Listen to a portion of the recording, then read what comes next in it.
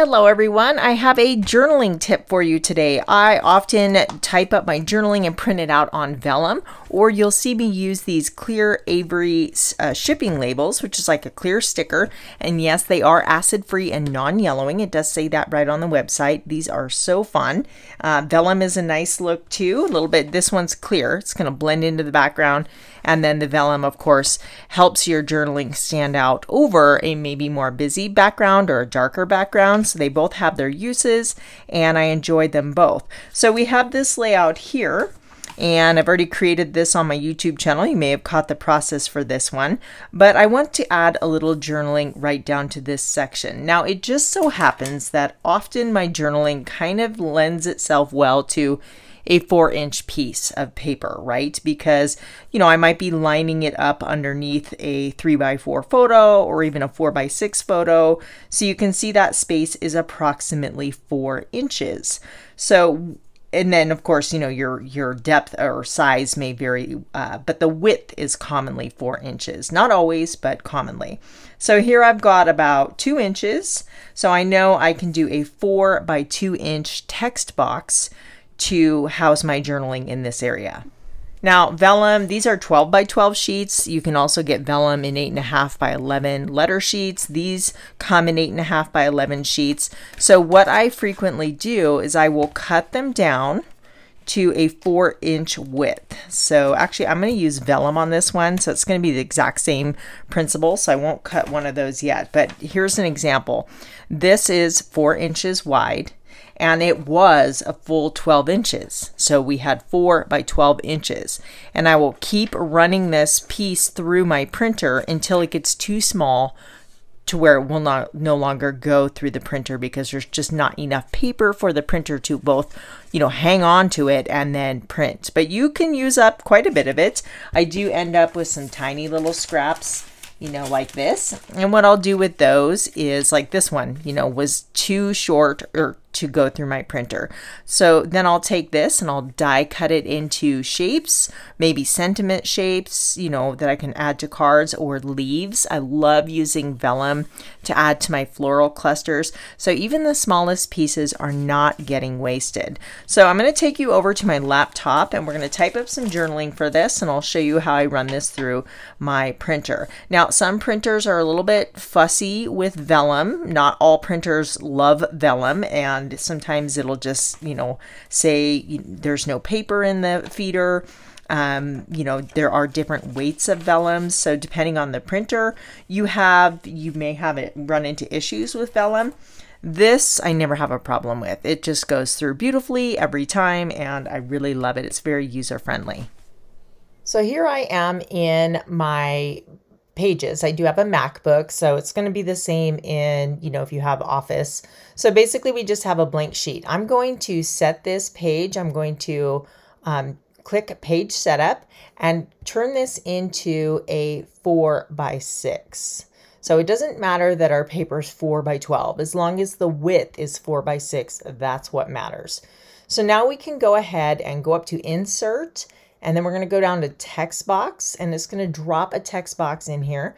Now I can make this any size I would like. If you recall, our journaling spot is approximately 4 inches by 2 inches. I'm going to make that just a little bit smaller because the width of our paper is 4 inches.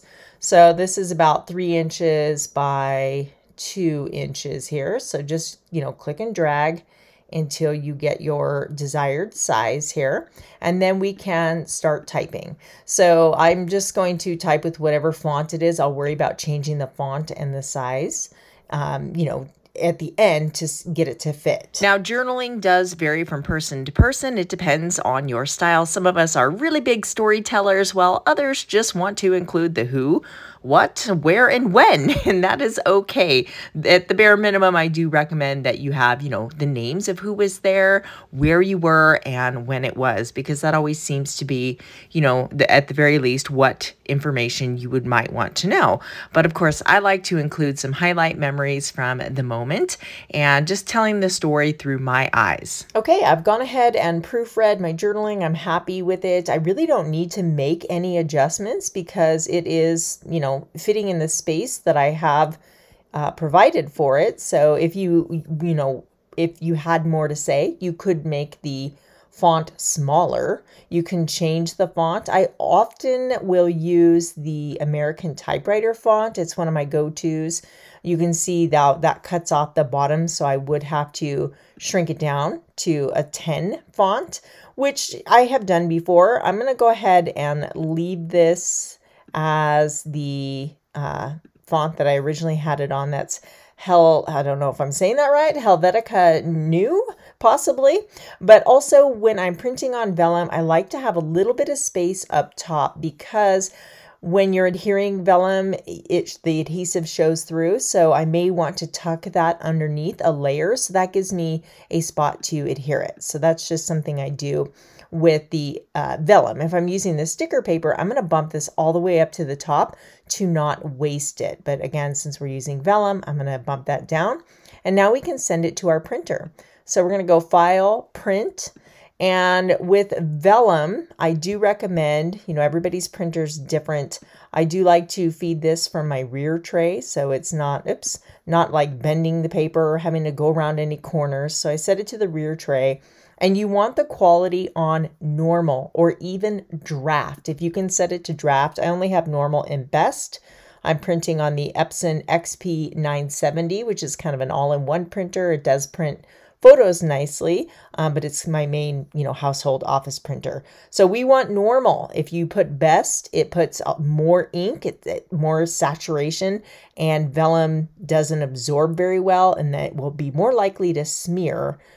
So definitely use normal or draft. So we're going to go ahead and send this to our printer. As I mentioned, I do recommend feeding this from the rear tray so it doesn't bend around any corners. And now you're getting a good look at a couple pieces of furniture I bought at a consignment store with every intention of refinishing them.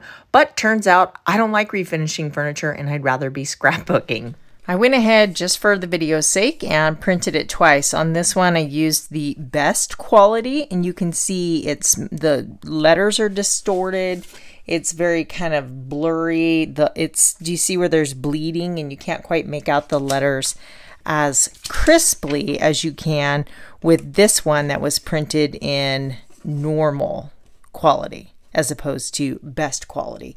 Now, not all vellum is the same. Some is better for printing on. This is close to my heart, vellum. If you have a favorite vellum that you love to print on, share it in the comment section below. We can all learn from each other. It's hard for one person to, go out and buy all the different types of vellums. So yeah, let us know what you have discovered out there in this crafting community. But we're just going to trim that down. Now, I do want to mention vellum, or maybe I already did mention, it takes a while to dry because it sits on top of the paper. So you do want to just set that aside and walk away and give it time to dry, because you will be bummed and waste paper if you are, too quick with it and smear your text. So just like that, you can see how I'm going to put some adhesive underneath there. And I'll slide it under just like that. I'm going to line it up with my photo there. I have more examples that I've created here on my channel recently featuring either the sticker paper or the vellum. This was a double page layout, but we'll look at this one because it has that sticker paper, and you can see this is exactly 4 inches wide. So I did the same thing. I took this letter size 8.5 by 11 sheet of sticker paper, and I'll trim it to 4 inches wide. So it'll start being 4 by 11. And then I just like I showed you with the vellum, I keep running that through my printer, putting my text box at the top, and then it'll just get shorter and shorter and shorter. So if I were to, have an 8.5 by 11 and then just have a tiny little block of text right here, and I cut that out, it leaves kind of an awkward piece. And you would have to, if you cut out a section, it's not going to run through your printer very well. So, I have found it to be the least amount of waste when I do it that way. Now, are all my journaling blocks 4 inches wide? No. Here's one that is slightly smaller. It's 3 inches. So my printer, you know, you could cut a smaller piece, but again, the 4 inches is more user friendly and more accommodating to different sizes. So was there a little bit of a waste on the side of that? Yes, but you know, I'm okay with that. It's minimal waste. And then this one, I've used this sticker paper and printed it out and adhered it onto this tag. And that one was about almost 3.5 inches wide. So you can see how, you know, just keeping within that 4-inch window works so well. So you can see on this one, this vellum is about, that looks like it's about 10 inches wide. So what I did is in my settings in your computer, when you go to File, Page Setup, you're going to click Landscape Mode. So you're going to turn that paper, you know, from portrait to landscape mode, drop in your text box. And then in this case, I made that text box probably 9 inches by, you know, 1.5. So I fit it all the way up to the edge. So that's what's nice about creating in a text box, is you can put that text box wherever you want on the paper. So we're in landscape mode. I've got my text box way up here, and that's going to run through my printer, and then I can just cut off the edge, and then I still have a big usable piece.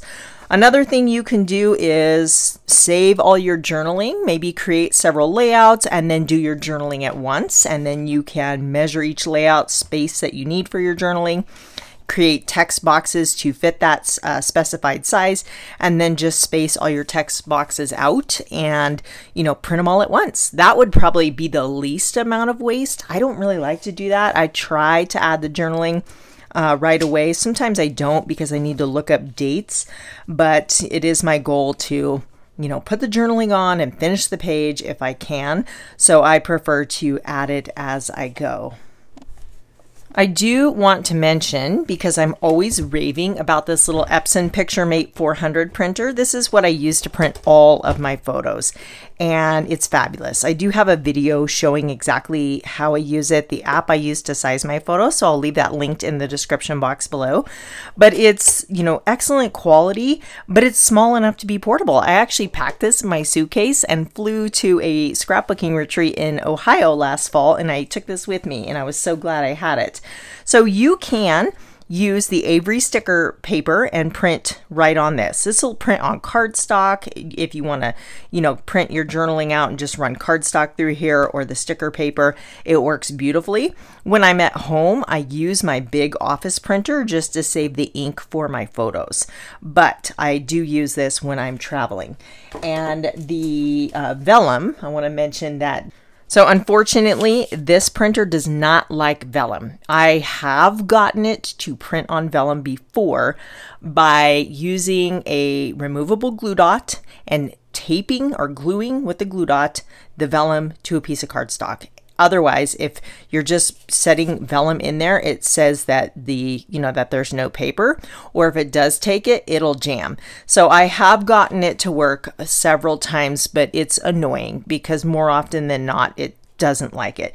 Now, maybe if I got some thicker vellum, it would be great, but I did just want to throw that in there. It works great on cardstock, beautiful on the Avery sticker paper, but a little bit finicky with vellum, or at least this vellum. I hope this was a helpful tip for you, and if you'd like to see more journaling tip videos, then definitely check out this video right here. Don't forget to hit that subscribe, and I will see you very soon here on YouTube. Bye.